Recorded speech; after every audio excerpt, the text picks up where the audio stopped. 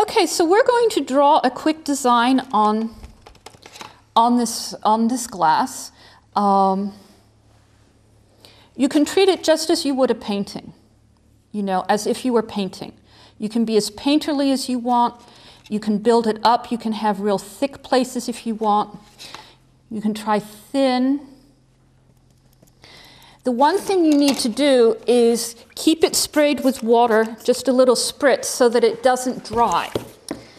Next, you put your piece of paper in the water and get it all wet. And obviously, again, you need a paper with a fair amount of heft to it. You know, the lightweight sketch paper won't work. When you've got the water, when the water finishes dripping off of it, you come over to here, to your plate.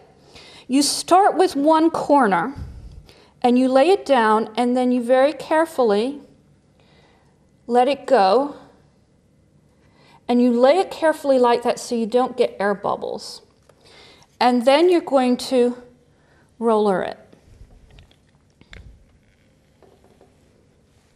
And you see some of it's going to come out the other side. This again is about, and then you pull it up.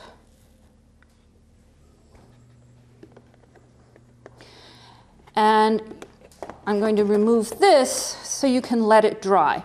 You would usually hang this up. Now, this one you can tell it still had a little water at the end. And where it got thick, where I put it on real thick, you are going to end up with these sort of big circles. Because what you're doing by putting pressure on is, of course, you're smushing out the paint. So the thicker the paint is, the more it's going to smush.